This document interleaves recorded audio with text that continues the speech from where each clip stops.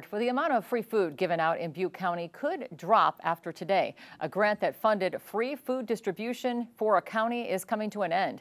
Action News Now reporter Margot Rowe is live in Oroville at the Board of Supervisor Chambers. And Margot, how many people were using this program?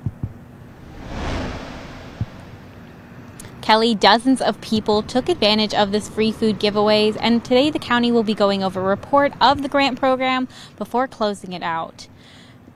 The Community Action Agency CEO Timothy Hawkins says that the county is going to stop paying for the food distribution. Food distributions from the North State Food Bank were funded by a community development block grant from the state. The county was able to get $337,000 to pay for mobile food bank distribution back in 2021 for low to moderate income areas, focusing on food insecure households. Hawkins says many people still need this program.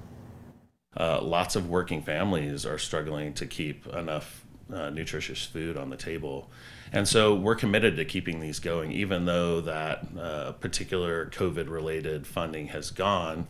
As much as we can, we are going to continue these tailgates year-round. Hawkins says that the distributions happened before COVID, but thanks to the money they got during the pandemic, they were able to make distributions year-round rather than seasonal. And according to the county, this grant program provided to about 12,000 people, and Hawkins says the agency is working to find more funding for the program to keep it going. Reporting live in Oroville, I'm Margot Rowe for Action News Now. Coverage you can count on.